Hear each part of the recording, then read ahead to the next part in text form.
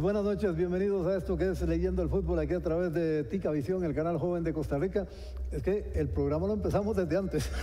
Traemos una discusión pegadísima con don Gerardo Mora y con Luis Álvarez sobre el tema de la distribución de los dineros de la FIFA, algo que vio ya la Asamblea de la Federación el viernes anterior, y vamos a hablar de eso. Por supuesto vamos a hablar también del inicio del campeonato nacional, el Apertura, que ya comienza mañana. ¿Cuánto sería? 12 días, 13 días después de que terminó el torneo anterior. Y entre paréntesis, las cosas curiosas, ¿verdad? Porque de repente nos meten el cuento de que esto pasó por las suspensiones que hubo para abrir espacio para la selección nacional, pero vean ustedes que ayer terminó el kilométrico campeonato del INAFA y Quepos Cambute, que fue el que ascendió a la Liga de Ascenso, de hoy en 2 semanas ya habrá jugado la primera fecha del torneo de la Liga de Ascenso, y se supone que la Liga de Ascenso tiene menos fechas que la primera división. Entonces es ese desorden, ¿verdad? Que no hay tiempo para entrenar, no hay tiempo para prepararse, no hay tiempo para recuperar a los jugadores, y después se habla de que se quiere una mejor dinámica y de que se quieren mejores condiciones y tal, y las cosas no caen del cielo. Pero bueno, de todo esto vamos a hablar a lo largo de este programa. Saludo primeramente a Gerardo Mora Pana. Tranquilo, y ahorita entramos a la discusión. Gracias, Reinaldo. Buenas noches a todos quienes nos siguen en Visión. A Luis Álvarez también, buenas noches. Y por supuesto, hoy con muchísima información. Sí, teníamos una discusión que pues la vamos a realizar en el programa porque no nos pusimos de acuerdo antes, para que ustedes vean que aquí no nos acomodamos ninguno a otro, ¿verdad? A ver, nos pusimos de acuerdo en tema. No es cuestión de que nos pongamos de acuerdo. Nos pusimos de acuerdo en el tema. El desacuerdo que hay es de fondo, es sobre el contenido del tema. No es que nos ponemos de acuerdo sobre qué va a decir cada uno. No. Eso es lo que vamos a hablar. Yo lo que quería era hacer menos, ¿qué podríamos decir? Discutir menos, pero bueno, vamos a discutir, que esa es la idea del programa también. Efectivamente repartieron los dineros, parte de ellos, de los que ya sabemos, y la discusión de fondo es que hay parte de los dineros que no sabemos a dónde van, aunque la otra parte de la discusión, dice Reinaldo, es que de los dineros que sabemos, tampoco sabemos cómo se van a distribuir. Esa es mi tesis. Él dice que sí, que con eso le alcanza, pero a mí no, francamente. Pero bueno, seguimos. Luis, buenas noches. Buenas noches, Reinaldo, Gerardo, y a todos los amigos que nos siguen a través de Visión y de las redes sociales de Visión y deportesr.net. Efectivamente, bueno, ese es un tema caliente. También vamos a hablar de lo que es, como lo decía Reinaldo, el inicio del Torneo Apertura 2022-2023, la primera jornada que comienza ya mañana martes, con el encuentro entre Guanacasteca y el Club Sport Herediano. Y también podríamos hacer un repaso de lo que fue la Supercopa, jugada el sábado anterior, donde Herediano ganó el primer título oficial de esta temporada al vencer al campeón nacional cartaginés 2-0. De todo eso y más estaremos hablando en este programa de Leyendo el Fútbol. Bueno, arrancamos con el tema bonito que traíamos antes del arranque del programa. A ver, son lo que recibe directamente la federación por el tema de la clasificación al Mundial son 9 millones de dólares. Hemos hablado de prácticamente 13, hay que acotar a esto que la diferencia se constituye de lo que los equipos van a ir recibiendo dependiendo de la cantidad de jugadores que aporte cada uno, de la cantidad de días que van a estar en Qatar, de algo que la FIFA da para contribuir con la preparación, aunque no da todo. Es decir, hay una serie de aportes ahí adicionales que es lo que lleva el monto a casi los 13 millones de dólares. Ahora, la asamblea de la federación, que la asamblea se constituye por los representantes de las 6 ligas afiliadas a la federación, resolvió el viernes anterior lo siguiente. Para UNAFUT, Es decir, para el fútbol de la primera división masculina, $3.243.570. Para la liga de ascenso, $932.000. Para el INAFA, la liga de fútbol aficionado, estoy hablando aquí de fútbol masculino en los 3 casos, $466.290. Para la Unifoot, ojo, porque la Unifoot se compone de tres organizaciones. Una es Adelife, que es la Asociación Deportiva Liga de Fútbol Femenino. Otra es la segunda división, que así se llama en el caso del fútbol femenino, y otra es la tercera división y las ligas menores que van en una organización por aparte. Esas 3 constituyen Unifoot. Bueno, a Unifoot le toca, a pesar de tener todo ese cuadro, $202.600 apenas. Y la misma cifra le toca a la liga de futsala, que tiene masculino y femenino y que tiene también divisiones menores, y la misma cifra, $202.650, le toca a la liga de fútbol playa, que es similar a la de fútbol sala, en el sentido de que tiene masculino, tiene femenino y tiene también por lo menos alto rendimiento. Entonces, ese es el tema de cómo resolvieron la distribución. Ahora, ¿de dónde venía la discusión con Gerardo antes del arranque del programa? Gerardo dice que la federación fue transparente en darnos esta información. Yo digo que no es tan transparente porque aquí hay 2 cosas. Uno, se resolvió que $1,5 millones se deben destinar a infraestructura. Ahora, ese $1,5 millones sale del total de estos montos que yo les acabo de señalar. Es decir, va a ser proporcional, lo que le tocó a cada uno, ahí se va a ir juntando para hacer ese $1,5 millones. Se va a nombrar una comisión que es la que va a revisar los proyectos que presenten los equipos en ese sentido para que se pueda avanzar en la asignación de los recursos. El resto de los dineros, cada liga va a decidir cómo lo distribuye o en qué lo invierte, porque probablemente haya ligas que no le vayan a dar a los equipos, sino que lo inviertan a nivel de liga. Infiero yo porque los montos realmente son pequeños. Vamos a ver, si el INAFA tiene, creo que son como 46 equipos, que repartan $466.290 entre los 46 equipos, le tocaría una miseria a cada uno. Como $10.000. Nada más una aclaración, don Rinaldo. Usted decía bien, 5 millones y resto de dólares es para las ligas, pero el $1,5 millones de desarrollo del fútbol es aparte. Eso es de la Fede Fútbol, que eso la Fede Fútbol verá cómo lo divide. El $1,5 millones de desarrollo del fútbol sale de este monto. No, eso no, ve, ya empezamos con otra discusión, Rinaldo. Eso es aparte. ¿Qué? Los 5 millones que usted distribuyó bien ahorita entre las ligas. No, yo no, la asamblea. Bueno, que usted comentó y que está en deportescr.net para que la gente lo lea, eso es lo de los clubes. Pero aparte está el $1,5 millones, que por eso don Rodolfo está tan feliz, porque yo me imagino, y eso es parte de la transparencia, no solo es la infraestructura y el desarrollo del fútbol, sino que me imagino que ahí van 4 años de presupuesto de la Fede Fútbol, porque la otra parte que falta, que ahorita nos metemos con eso, son casi $2,5 millones. Pero no alcanza, ahí no va el presupuesto de la federación. Vamos a ver, ¿cuánto reciben las ligas? 5 millones de dólares, 5 millones y algo. Y el $1,5 millones es de la Fede Fútbol para desarrollo del fútbol e infraestructura. Es que por eso, ahí está mi duda. Es si ese $1,5 millones es aparte de los 5 millones, o como acaba de decir Reinaldo, esa parte sale de una aporte. No nos vamos a llevar tanto. A ver, eso es aparte, que la Fede Fútbol lo distribuye entre las ligas, me imagino que tiene que ver con eso. Y la asamblea tendrá que hacer un reglamento, que fue lo otro que se tomó en acuerdo, para resolver ese $1,5 millones. Pero esa parte de los 5 millones, yo lo que estoy diciendo es que de ahí a los $9 millones faltan $2,5 millones, que uno infiere por experiencias del pasado que $1 millón más o menos, puede ser más, puede ser menos, le tocará a don Luis Fernando Suárez y el resto a los futbolistas, y tal vez quede algo más, pero también creo que ahí hay presupuesto para la federación en el $1,5 millones, pero bueno, eso es parte de la claridad que no hay del total que se ha dicho, repartió la asamblea el pasado viernes.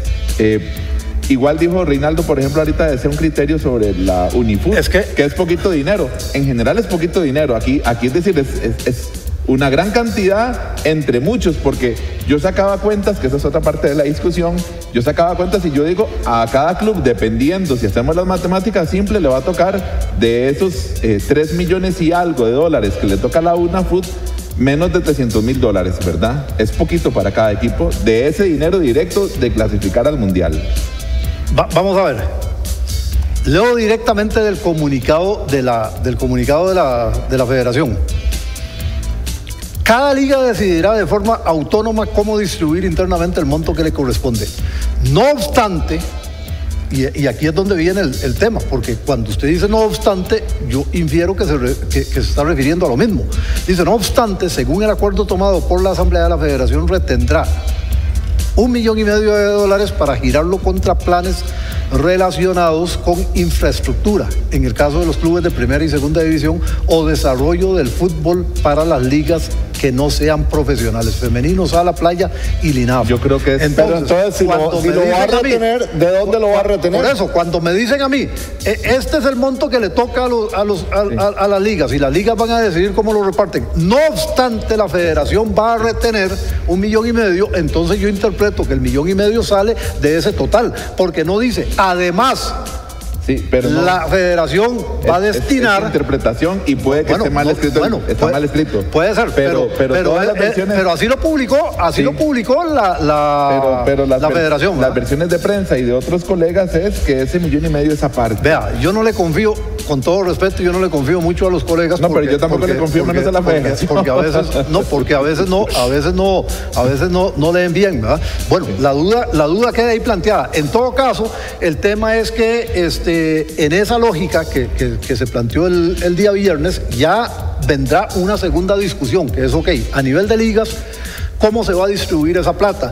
Y yo le preguntaba a los compañeros antes de iniciar el programa, porque lo he buscado y no lo encuentro.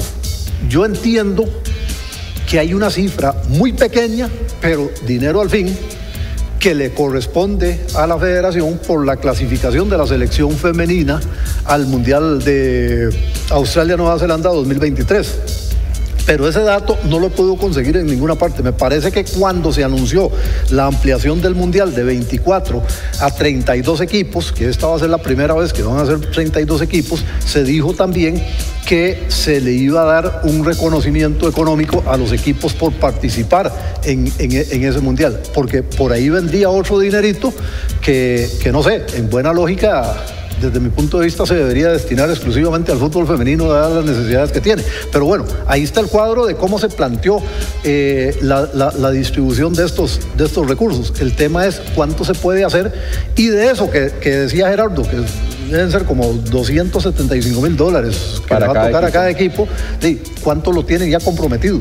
Sí, bueno, pero también viene el tema, Reinaldo, con la Fede Fútbol, porque recordamos, y eso lo habíamos discutido aquí, de un préstamo que aparentemente no se llevó al cabo del todo en la Fede Fútbol, porque durante la pandemia generaron, ¿verdad?, ahí un hueco en la federación.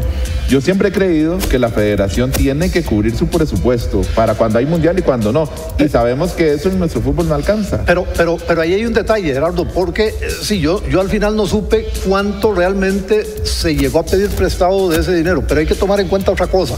Cuando se vino la pandemia, y esto ha sido parte de una política de Infantino en la FIFA, que ha dicho la plata de la FIFA no tiene que estar en los bancos porque no es para eso, es para el desarrollo del fútbol. Cuando se vino la pandemia, se establecieron 3 líneas de financiamiento por parte de la FIFA, y eran financiamientos no reembolsables, es decir, eran donaciones que le iba a dar la FIFA a todas las federaciones miembros. Una era de $500 millones que iba directo a cada federación, es decir, tome, úselo para lo que necesite. La otra era hasta $500 millones que iba a corresponder a proyectos que presentaran las federaciones en materia de desarrollo del fútbol. Si presentaron los proyectos y la FIFA los aprobaba, recibirían los dineros. Y el tercero era $500 millones para desarrollo de fútbol femenino, que también venía con solo decirlo cupo. Entonces, de entrada llegaría $1 millón de la FIFA, y el otro $500 millones supeditado a presentar proyectos para invertir esos dineros. Yo no sé, a hoy confieso cuánto de eso recibió la federación, porque no sé cuáles proyectos presentaron, si es que presentaron proyectos. Lo que sí sé es que, además, la federación ha recibido dineros, porque en eso Rodolfo Villalobos, el presidente de la federación, sí se ha metido de cabeza, del programa FIFA Forward, que se invirtieron, por ejemplo, en el caso de Leo Rodríguez, en el cambio de la cancha y en la iluminación, aunque también hubo dinero privado ahí. En el caso del municipal de Pérez Celedón, el estadio municipal de Pérez Celedón, que también se pudo hacer lo de la cancha. Eso se hizo con dineros de FIFA Forward. Por ahí habían anunciado un estadio en Acerrí que también se pretendía hacer con dineros de FIFA Forward. No sé qué ha pasado con ese proyecto.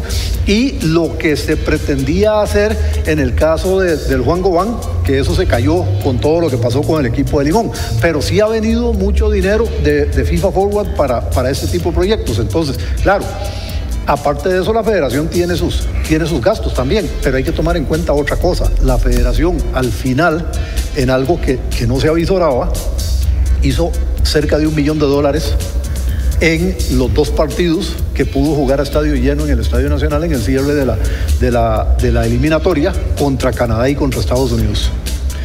Ahora, la otra parte es el monto que completaría los $13 millones, que serían cerca de 4 millones, poco más, poco menos.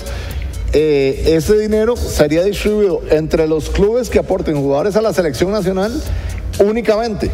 No, hay una parte que va a la federación también, pero el grueso sí va al aporte de jugadores. Los clubes. Que ahí donde se vuelven importantes las sumas de los montos, ¿verdad? Es decir, por ejemplo, San Carlos, lo hemos hablado, que podría tener 2 jugadores en el Mundial, hipotéticamente, digamos 1 y tal vez 2, rondaría, si no me equivoco, cerca de $300,000 también, lo que recibiría por esos 2 futbolistas, que es más o menos lo que yo calculo o calculamos de acuerdo a los números que hay, que recibiría el equipo de San Carlos solo del dinero directo del Mundial, de los $9 millones, digamos. Entonces, sí, con 2 jugadores sale más o menos igual. Ya esa suma, ya digamos, sí se vuelve importante para un club como San Carlos, claro. Y ni qué decir para un Herediano que podría tener incluso 6 futbolistas. Exactamente, Herediano tiene 6, 7 futbolistas, la liga anda por 6, 7 futbolistas.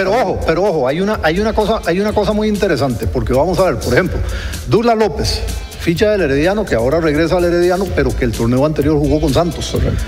Arranca la eliminatoria jugando con Santos. A Santos le corresponde una proporción de esa plata. Correcto. Y así sucesivamente con todos los jugadores que cambiaron de equipo en el camino hasta llegar al Mundial. Entonces, esa es una situación. Lo que yo no sé es lo de Aguilera, por ejemplo, porque Aguilera es ficha de la liga. Yo no sé si a la liga le toca, bueno, era ficha de la liga hasta ayer.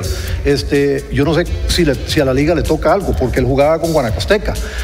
Y ahora va a jugar durante la eliminatoria, ¿verdad? Porque recuerden que antes de eso sí jugó con Alajuelense, pero en la eliminatoria no jugó con Alajuelense. Entonces yo no sé, no tengo claro ese punto de si a la liga le toca parte de ese dinero, porque infiero que debería tocarle a Guanacasteca, porque es el equipo con el que jugó, más allá de quién era el dueño de su ficha. Y la misma duda me surge con respecto al Nottingham Forest, equipo inglés con el que firma para jugar en Premier, al parecer a partir de enero, porque ahora es dueño de su ficha, pero no va a jugar con ese equipo antes del Mundial, porque es que viene a préstamo a Guanacasteca. A ver, tengo la duda mía es en el sentido de que yo tengo entendido que ese dinero lo reciben los clubes por aportar el jugador a la selección. Es decir, es como una indemnización que da la FIFA al equipo, porque se va a privar el club del jugador y lo va a tener cierto tiempo pero no solo dedicado a la selección. El Mundial, sino que también correcto, durante la eliminatoria, pero al no ser, o sea, al no jugar ni un minuto con un equipo, con en un teoría club, no debería recibir nada, exactamente. Bueno, eso es parte de la claridad que ocupamos. Ahora, no estamos diciendo que, por ejemplo, para fútbol sala, 100 millones de colones no es plata, no, es plata. 100 millones de colones es dinero constante y sonante. Pero el tema es en qué lo tienen los equipos y las ligas, porque ¿qué es lo que pasa? si nos vamos a la caja costarricense de Seguro Social, hay equipos que deben más que ese dinero. Pero vea, Gerardo, un detalle, por eso yo insisto en lo de las otras ligas. Yo entiendo que el fútbol 11 es el que, el fútbol 11 claro, masculino es el que genera el ingreso. Pero vamos a esto, todos son parte de la misma organización y todos al final son parte de la FIFA. Y el tema al que yo voy es a este. Por ejemplo, el fútbol sala nuestro es el que reina en CONCACAF. Es decir, el fútbol sala nuestro es el que más títulos tiene y más clasificaciones a mundiales tiene. Pero resulta que no pagan por ir a los mundiales de fútbol sala. Sí. Entonces, deportivamente se obtienen los resultados, pero eso no genera dinero. Exactamente. Entonces, también hay que financiar los procesos pero yo estoy de acuerdo en eso. Lo que yo quiero decir es que, que conforme a lo que decíamos ahorita, no es que es poco dinero, es bastante dinero. Pero hay clubes, hay ligas que puede ser que ya eso lo tengan hipotecado, ¿verdad? Yo estoy casi seguro. Hay clubes que ya mencioné uno que debe más de ese dinero por otras obras que se han hecho a lo largo de estos años, ¿verdad? Hay inversionistas que han puesto su dinero en los equipos de fútbol esperando recuperar ese dinero. Se lo pongo así. Yo no conozco los detalles porque hace rato no hablo con el doctor Arias, pero digamos, en el caso de Santos. Santos es el equipo que en el último cuatrienio, aparte de las ventas de la liga, ¿va? Que esas son de otro nivel, Santos es el equipo que mejor ha manejado el tema de las ligas, de las ventas de jugadores, o que ha tenido la mejor fortuna en el tema de las ventas de jugadores. Entonces no está tan golpeado en el plano económico, pero si usted ve, los ingresos de Santos por taquilla son casi nulos, entonces depende mucho de otros ingresos, patrocinios y este tipo de cosas, y las ventas de jugadores. Pero aterrizando esto, cuando uno lo analiza, entiende que en el caso de Santos, una de las veces pasadas, utilizaron buena parte del dinero en montar un gimnasio. Y ahí estaba la inversión. Y así lo han llevado. Pero, por ejemplo, Santos ahorita le está pagando un arreglo de pago. ¿Se acuerdan del cuento aquel de la planilla extra y aquella vez que Santos no pudo jugar los 3 primeros partidos del torneo y toda esa historia? Santos hizo un arreglo de pago con la caja. Estábamos hablando de una deuda que era como de 300 millones de colones. Y ahí tiene eso. Lo tiene al día, hasta donde yo entiendo. Pero, también necesita ir saliendo de eso. No sé cuánto le faltará hoy, pero es ese tipo de cosas. Y entiendo, por ejemplo, que Pérez Celedón tiene un panorama más o menos parecido a este que estoy hablando de Santos. Entonces sí, hay equipos que tal vez su flujo de caja anda bien, pero que arrastran situaciones de las que eventualmente les serviría salir. Vea, por ejemplo, digamos, hablando de estos ejemplos concretos que habla usted, Reinaldo, el caso del Saprissa, por ejemplo. Y tomando como parámetro la cifra que mencionaba Gerardo de $300,000 aproximadamente que recibiría cada club de la primera división de este premio. Resulta ser que el Saprissa con $300,000, por ejemplo, prácticamente no hace nada. Es decir, el arreglo que tiene que hacer el Saprissa para poder tener aforo completo en su estadio ronda el $1,500,000, según palabras de Juan Carlos Rojas, el presidente del cuadro morado. Que por cierto, ayer me estaban contando que lo que le están exigiendo al Saprissa es prácticamente que haga 2 accesos más en cada gradería, 2 accesos más en gradería este, 2 accesos en gradería oeste y 2 accesos en sol norte. No es solo, paréntesis, no es solo que haga los accesos, hay un cuestionamiento, por ejemplo, importante sobre el tema de los accesos en la gradería oeste. Correcto. ¿Se acuerda que son rampas? Sí, correcto. Esas rampas están técnicamente cuestionadas, entiendo. Correcto. Eso, por decir un ejemplo, con un monto de $300,000, el Saprissa no puede ni iniciar siquiera la construcción de esos trabajos. Entonces es muy relativo, es decir, uno dice son $9 millones o $13 millones, y uno, qué montón de plata, que es un montón de dinero, pero cuando usted empieza a desgranar toda la mazorca y empieza a repartir, usted se da cuenta que al final de la novela no alcanza para tanta gente. Bueno, hay que hablar del campeonato nacional que, insisto, comienza el día de mañana, pero antes vamos a hacer aquí nuestra pausa. Estamos leyendo el fútbol a través de Ticavisión, el canal joven de Costa Rica, las redes sociales de Ticavisión y las redes sociales de deportescr.net.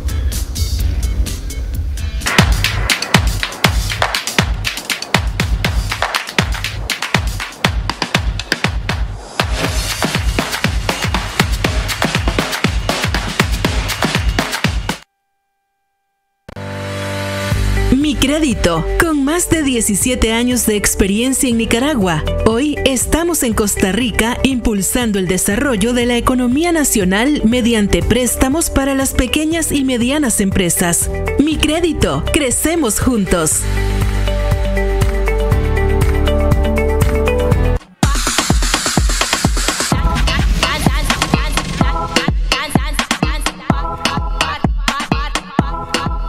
Hola, soy Francesca. Yo soy Dani. Yo soy Diego.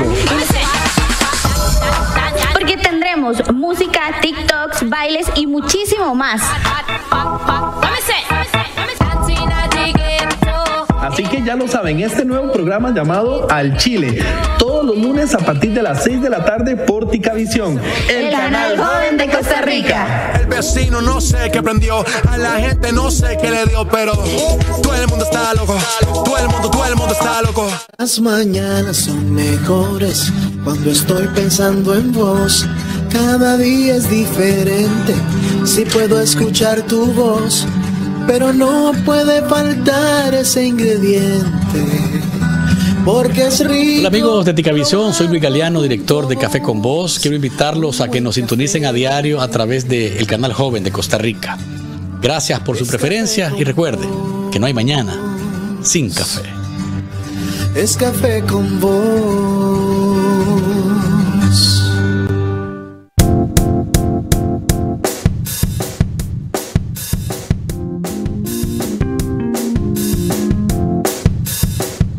Hola, espero que estén súper bien. Mi nombre es María José y junto a Ana Griseldi, Nicole, Ana Belén, conformamos el equipo de Bloomingdale. Y como nunca es tarde para compartir conocimientos, estaremos abordando temas del crecimiento personal desde el área psicosocial hasta laboral y también espiritual.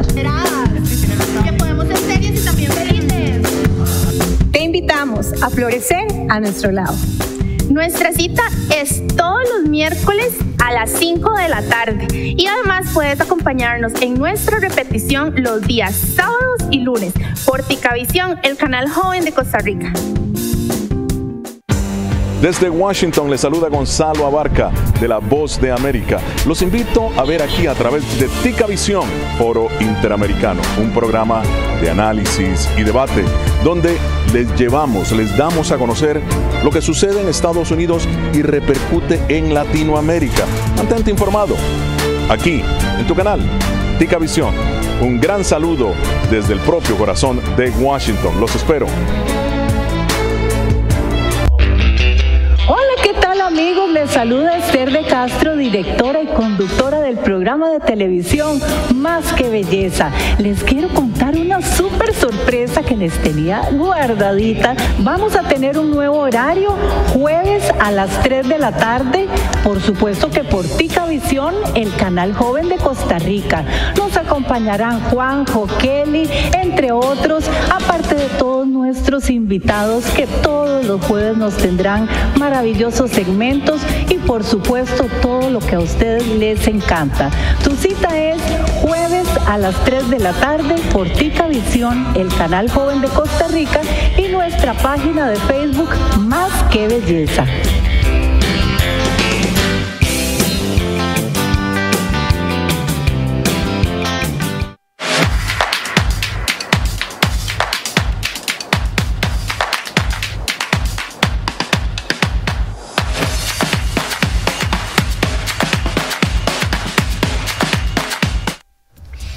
Bien, volvemos aquí leyendo el fútbol a través de Ticavisión, las redes sociales de Ticavisión y las redes sociales de deportescr.net. Vamos a hablar del campeonato nacional, el torneo Apertura, que arranca el día de mañana. Los 6 partidos van a ser entre mañana y, bueno, de hecho, 1 mañana y 5 el miércoles. Tenemos Guanacasteca ante Herediano a las 3 de la tarde. Ojo, yo no entiendo por qué lo de Guanacasteca es de partido a las 3 de la tarde, porque se había dicho, y así venían las normas de competición antes, que en verano o en la época seca, Guanacasteca tendría que jugar a partir de las las 3 de la tarde, pero que en invierno podía jugar a partir de las 2. Y tengo entendido que no le aprobaron que el partido fuera a las 2 de la tarde a Guanacasteca. El miércoles, 2:30 de la tarde. ¿Qué agarrado los de la liga, por Dios santo? ¿Qué agarrado los de la liga? Para no pagar el costo de la electricidad del Ricardo Saprissa, a las 2:30 de la tarde el partido alajuelense ante Santos, sí, en el estadio Ricardo Saprissa. Pérez Celedón a las 5 de la tarde frente al equipo del Saprissa. A las 6 de la tarde Guadalupe ante Sporting. A las 8 de la noche Cartaginés frente a Grecia y Punta Arenas ante San Carlos en el Lito Pérez. Lito Pérez, que yo creo que no se le ha hecho absolutamente nada de cara al inicio de este campeonato. Dicho sea de paso, entre paréntesis, porque puede tener relación con el asunto del $1,500,000 que hablábamos ahora. Resulta que ningún equipo, ninguno de los 12, cumple los requisitos para tener la licencia de competición. Entonces, ¿qué hicieron en el comité de licencias? Le dieron licencias provisionales a todos los equipos y les dieron plazo hasta diciembre. Yo ando detrás del documento, todavía no lo he conseguido con los requisitos que van a tener que cumplir los equipos. Algunos en cuanto al manejo financiero, pero casi todos en cuanto a la parte de infraestructura para poder estar al día y tener la licencia definitiva. Eso es que el que paga manda el baile, es así, ¿verdad? Y al final de cuentas los clubes, pues sus dueños o presidentes son los que mandan el baile, no, pero son los que definen las reglas. En teoría, digamos, en cuanto a la forma de jugar el campeonato, en cuanto a ciertas normas de competición y todo eso, usted tiene razón.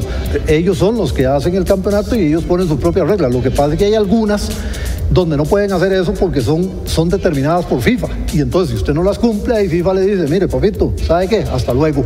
Y FIFA lo puede hacer porque es la transnacional más inmensa del mundo. Pero vea qué curioso, o sea, el comité de licencias le da una licencia temporal por todo el campeonato. Por que viene. Sí, por eso, exactamente. O sea, ¿qué sentido tiene eso? O sea, ninguno. Mejor renueva la licencia. Renueve la licencia pasada. Claro. Renueve la licencia, no se la de provisional.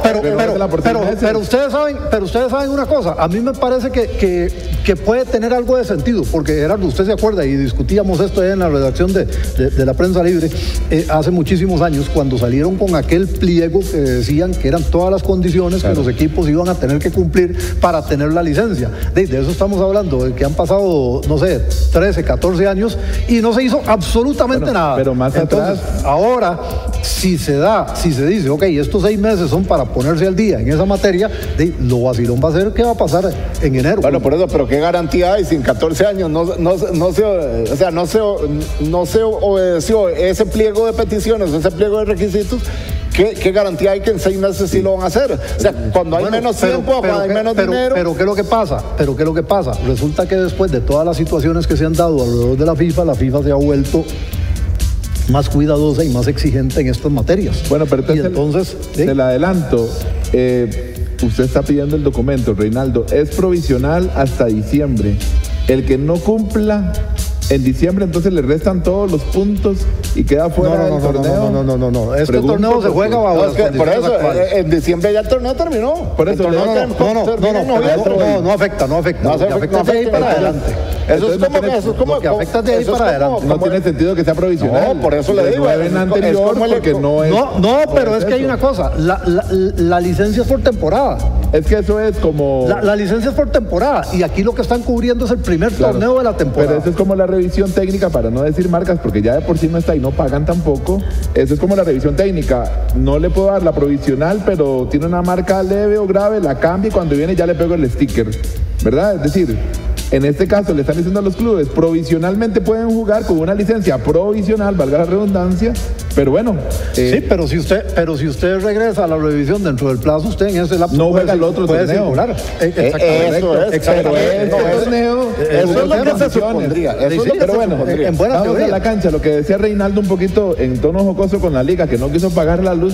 Bueno, estábamos hablando de dinero. Al final de cuentas, todos están viendo cómo ahorran y demás. O yo no sé pero si la liga acaba de vender a Brandon Aguilera y la liga fue el equipo con mayor recaudación en el torneo pasado, con 500 557 si millones la liga de no colones. quiere que llegara afición sapricista en la noche, que es cuando más puede llegar afición en la noche y no en la tarde. Sí, pero bueno. ¿cómo va a llegar afición sapricista? Bueno, a molestar. Yo creo que no va a llegar ni afición liguista. A las 2:30 de la tarde. Pero es que no, a las 2:30 no va a llegar nadie. Pero yo la duda que tengo es en la noche por una razón muy sencilla. ¿Verdad?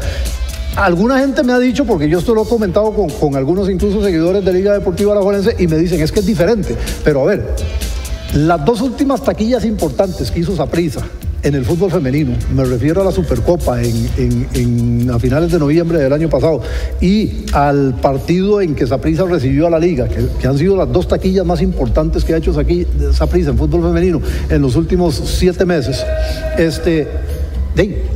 ¿quiénes lo llenaron? La gran mayoría de los que habían en el estadio eran liguistas. Y entonces, ¿por qué esos aficionados liguistas van al Saprissa sin problemas a ver al equipo femenino y brincan tanto para ir a ver al equipo masculino? Le digo por qué. Porque el equipo femenino es ganador y el masculino no. Es diferente. Bueno, pero entonces no es por el tema de Saprissa. Pero la pasión total está en el fútbol masculino y el hecho... Los liguistas lo ven como una ofensa ir a jugar a la cueva, aparte de todos los memes que se hicieron de que está llevándose jugadores pero a ver al estadio también. Pero a ver, ¿a dónde más podía jugar la liga? No sé, pero esas son parte de las condiciones que deberían resolver antes de que estemos en estos problemas, porque ¿qué pasa si Saprissa hubiera sido local? ¿O qué pasa si Saprissa no les presta el estadio? A ver, no, pero Gerardo, esa parte yo sí la entiendo, vamos a ver, esa parte yo sí la entiendo, y no es un problema de Liga Deportiva Alajuelense, como tampoco es un problema del Club Sport Cartaginés, ¿ya? Esto se le vino a la liga por un tema de suspensiones. De suspensión de su estadio, porque ojo, no tiene el hecho de que la liga vaya a jugar los 2 primeros partidos del campeonato en el Saprissa, tiene que ver con la suspensión del Morera Soto, la sanción que pesa sobre el Morera Soto, no tiene que ver con la Copa Mundial, porque lo de la Copa Mundial ya se había previsto, de manera que la liga va a jugar 5 partidos seguidos de visita para que no le afectara, igual que Cartaginés. Lo que pasa es que, como se pusieron en lo que se pusieron algunos aficionados en la final, ahora arrastran 3 partidos de suspensión. Entonces, esos 3 partidos de suspensión se suman a los 5 que ya les habían acomodado de visita en el calendario, entonces van a estar 8 partidos fuera del Morera Soto. Con el consecuente perjuicio económico para el equipo. Con un noveno partido fuera, que es el de la Liga CONCACAF, que dicho sea de paso, la Liga intentó cambiar de sede con el equipo salvadoreño y no prosperó porque ni el equipo salvadoreño ni CONCACAF lo avalaron. Entonces va primero El Salvador y luego recibe el de vuelta aquí. Si hubiera sido al revés, a la liga le hubiera dado tiempo de jugar ese partido en el Morera Soto antes de entregarle el estadio a la FIFA. Vamos a ver, se suma a todo lo que tiene que ver con nuestro campeonato, que yo insisto, este torneo en específico mejor se hubiera declarado desierto, mejor no se juega, preparamos a la selección y nos evitamos todo esto. Este torneo se hubiera jugado como digo yo que hay que jugar los campeonatos, se hubiera jugado un torneo de 44 fechas, todos contra todos, 4 vueltas, y esto porque entonces se hubiera hecho una parte, digamos, qué sé yo, 65-35 más o menos, una parte en este año y el grueso en el primer semestre del próximo año, aprovechando incluso que en la mayor parte del país es época seca. Pero a un año. Sí, a un año, un solo campeonato a un año, porque estaríamos hablando de 44 fechas y se podría acomodar perfectamente y no este desorden, porque ojo, hay que tomar en cuenta lo de la Liga CONCACAF, que bueno, aquí hay un elemento que yo estuve revisando el otro día. Yo no sé si fue suerte, porque además nuestros dirigentes en eso han tenido, sí, mucha suerte, porque vea lo que pasa. Los 3 equipos costarricenses están del mismo lado de la llave. Entonces, ¿qué pasa? Cartaginés y Herediano arrancan en octavos de final en Liga CONCACAF. Pero, si ganan sus respectivas series, se encuentran en cuartos de final. Entonces ya ahí uno queda, por fuerza, uno queda fuera de competencia. No hay manera de que avancen los dos. Pero, ¿qué es lo que pasa? La liga, que arranca en la ronda preliminar, se encontraría con ese equipo costarricense en semifinales. Es decir, la única posibilidad para Costa Rica es que un equipo llegue a la final del torneo. Entonces, claro, eso va suavizando el tema de las fechas, porque no es lo mismo suspender partidos para 3 equipos, si es necesario, que suspenderlo para 1. Ahora, planteo el tema, Reinaldo. En el caso, por ejemplo, de Alajuelense, tiene 8 y casi 9 partidos fuera del Morera Soto. Tiene 9. 8 y 1. 9. Pero luego tiene 8 o 9. No. Pero luego tendrá 8. No, 5, porque por lo que acabo de decir. Bueno, 3 de los partidos que va a tener que jugar fuera del Morera son por castigo a la cancha, correcto. No son por acomodo de calendario. No, está bien, pero bueno, entonces pongámoslo en 5. Tiene 5 partidos fuera del Morera. Sí. Pero después en la segunda vuelta tendrá 5 partidos seguidos en el Morera. Sí, igual Cartaginés. Lo cual me lleva a decir. Sí, pero un segundo. Déjeme terminar la idea. No, es que déjeme terminar la idea. Termine la idea y ya entonces, le digo. Esto no es parte del desorden como se estructura el campeonato. ¿Por qué? Porque al final de cuentas, Alajuelense y Cartaginés ahora salen perjudicados, después salen beneficiados. Pero entonces, no hay creatividad para ver cómo acomodan de otra forma, porque para mí esto es una salida, la salida más sencilla, no tienen estadio y pues pongámoslos todos de visitante. O sea, no se les ocurrió, digamos, alternar un partido afuera, otro adentro, para que tengan las mismas condiciones de los demás equipos. Hay dos situaciones. Esta primera en relación con lo último que acaba de decir, y voy a agregar otra cosa con respecto a lo primero. Lo del acomodo fue porque el estadio alterno, la cancha alterna de Alajuelense es el Fello Mesa y la cancha alterna del Cartaginés es el Morera Soto. Y el Estadio Nacional, que es la otra opción que pueden usar los dos equipos, también está para el Mundial. En el Mundial Femenino Sub-20 están el Nacional y el Morera Soto como sedes de partidos.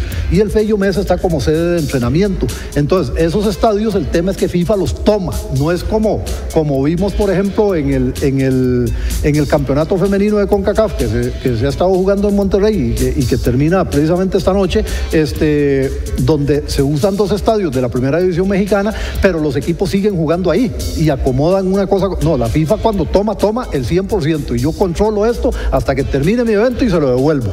Entonces, ese es un primer asunto que tienen estos equipos, la Liga y Cartaginés. Lo segundo es que, y hay que tomar en cuenta que como no existe el Rosabal Cordero, entonces se volvió un problema mayor, ¿verdad? Porque estamos hablando de 4 estadios, ¿verdad? Y por el otro lado, lo que usted decía antes de que luego van a tener ventaja, digamos, en el caso de la Liga no va a ser tan así. ¿Por qué no va a ser tan así? Porque la Liga va a terminar jugando 9 partidos fuera de casa. Y si tomamos en cuenta el formato del campeonato, esos 9 partidos que va a jugar la Liga fuera de casa son uno menos de los 10 de las 2 primeras vueltas, las que se juegan a nivel de grupos. Entonces la Liga va a jugar un partido que es a lo interno del grupo, en el Morera Soto, si es que por calendario le cae, porque habría que ver si en esa fecha le cae. Y luego va a jugar la mayoría de los partidos para contraponer esta situación, van a ser contra los equipos del grupo contrario. Entonces, ojo a ese detalle, ¿verdad? ¿Cómo se acomodó el asunto? Porque las 2 primeras vueltas se tienen que cerrar así, ¿no? Pero Luis tiene razón, y no solo con este tema específico de la Liga, ¿verdad? Es decir, la falta de creatividad de nuestros dirigentes, incluso, con la propuesta que decía Reinaldo, de un torneo largo. No hace falta creatividad. De un torneo largo y ya, ¿verdad? Y se resolvía el problema. O este torneo corto, pero corto de verdad. Es que al final también es corto con semifinal, con final. Sí, no es tan corto al final. Son 22 fechas en lugar de 26. No es tan corto. Yo lo planteaba, por ejemplo, en la columna de esta semana de deportesr.net, de mirada incisiva, planteaba el caso, por ejemplo, de la Liga y Cartaginés. Ya sea, de la ruta que tienen que seguir estos 2 equipos en el torneo, tomando en cuenta que terminaron hace 12 días. Y ya Cartaginés, por ejemplo, jugó el sábado. ¿Y cuántos partidos tiene que jugar? ¿Y cuántas veces van a entrenar? Exactamente, ¿cuántas veces van a entrenar? Porque, van a jugar miércoles, domingo, miércoles. Y van a jugar vacaciones. No hubo pretemporada. No hubo pretemporada. En eso, digamos, por ejemplo, Cartaginés y la Liga van en desventaja. Y esto se extiende al otro medio año, no termina en este. Es decir, se extiende al otro torneo. Pero además de eso perjudica notablemente a la selección, a los jugadores de selección. Totalmente. Porque van a llegar reventados. Y no solo eso, sino que hay que agregar ahí que el próximo año hay Copa Oro. Entonces, correcto. Que no sabemos si es con Suárez o sin Suárez, que más o menos. Pero sí sabemos que va a haber Copa Oro. Va a ser posible que sigan. Pero va a haber Copa Oro. Y si hay Copa Oro, entonces a mitad de año tampoco hay descanso. Es correcto. Entonces, ¿cuántos partidos van a llegar jugadores de la selección con cuántos partidos y después decimos que es que no hay dinámica, que no hay ritmo. Por eso nuestra planificación llega a ver si mañana el partido es a las 3 o a las 4. Esa es la realidad de nuestro fútbol, lamentablemente. La semana pasada todavía Reinaldo decía aquí en este programa que podría ser que el campeonato empezaba hoy. Bueno, empieza mañana. En eso se va nuestra planificación en el fútbol nacional. Si jugamos en la mañana, en la tarde, si cambiamos de sede para acá o para allá, si es a las 3 o a las 2:30, si pagamos la luz, si no la pagamos, y no pensamos.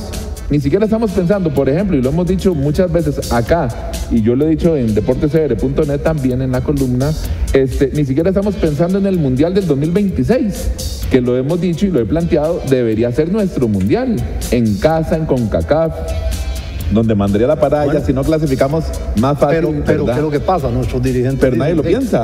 Así como estamos, hemos clasificado a 3 mundiales seguidos, ¿ok? Y la otra planificación es, repito, la forma en que se maneja y se administra nuestro fútbol, que ese es otro tema de fondo, con inversionistas. Aquí ya Reinaldo lo ha dicho, ¿verdad? Que se podría y que no se podría hacer.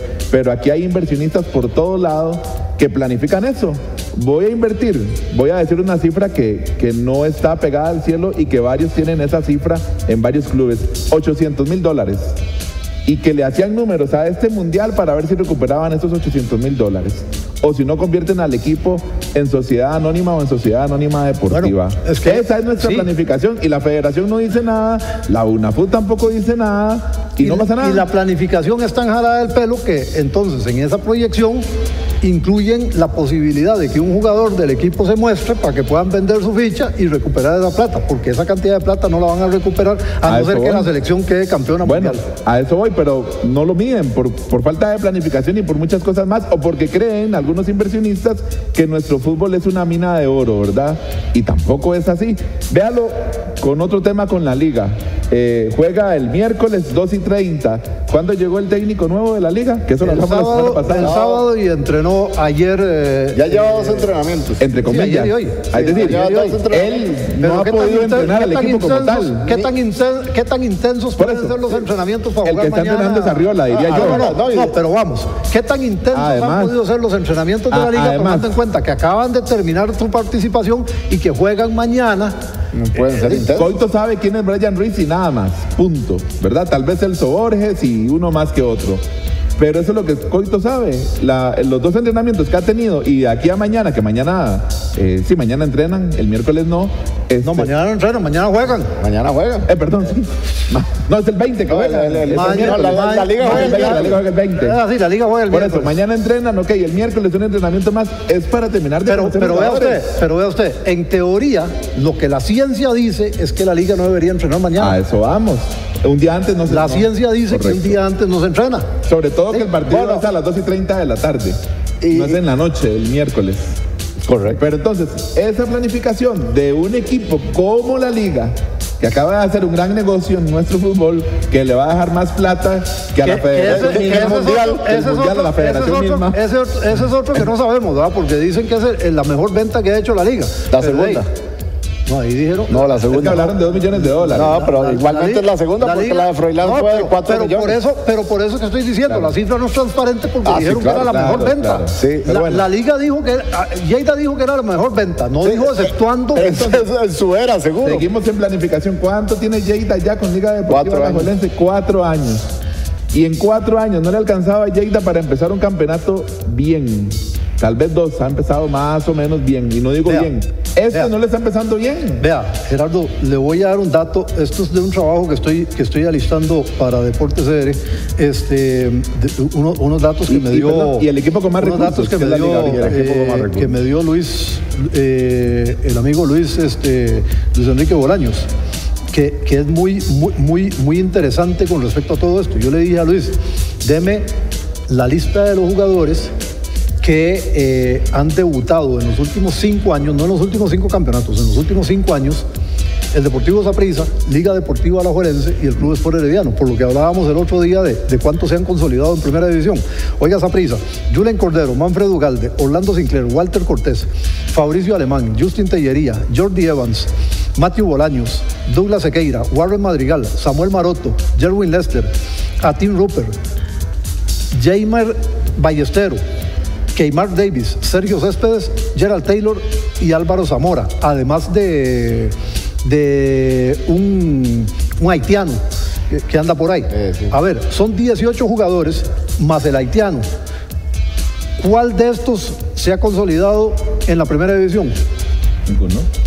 Bueno, podríamos decir que Manfred Ugalde porque consiguió un contrato fuera del país. Pero no se consolidó aquí en la primera división. Pero igual, digamos. Hasta quedó fuera de la selección nacional. No, pero antes de eso sí era titular en Saprissa. Ahora bien, Alajuelense, Miguel Ajú, Orlando Galo, Jürgen Montenegro, Karim Arce, Giancarlo Castro, Elian Morales, Pablo Martínez, Ricardo Espinosa, Keylor Ramírez, Carlos Mora, Nicolás Azofeifa, Aarón Suárez, Ian Lawrence, Santiago Van der Putten, Dorian Rodríguez y Josimar Alcócer.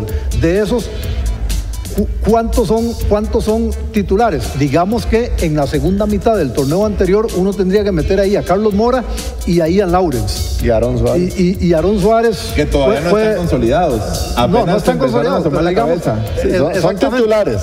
Este año, este trimestre. Esos son 16 que ha debutado en la liga, más el hondureño Samir y el argentino aquel que era lateral. El argentino que era lateral, no me acuerdo cómo se llamaba. Pero qué interesante. Entonces lleva 18. Igual que Saprissa. No, Saprissa lleva 19. Bueno, 19 contando al haitiano. Ahora, el herediano, ojo, 16 ticos y un haitiano. Los costarricenses son Kenneth Villalobos, Aarón Salazar, Mauricio Solís, Emanuel Quiroz, Dairon Sánchez, Andrés Jara, Kervin Garro, Daniel Gutiérrez, Juan Ignacio Alfaro, Carlos Martínez, Jason Esquivel, Jordi Hernández, Carlos Umaña, Dylan Moraga, Raúl Rodríguez y Jewison Bennett. Ojo, 16 costarricenses. Y me daba un dato, Luis, muy interesante.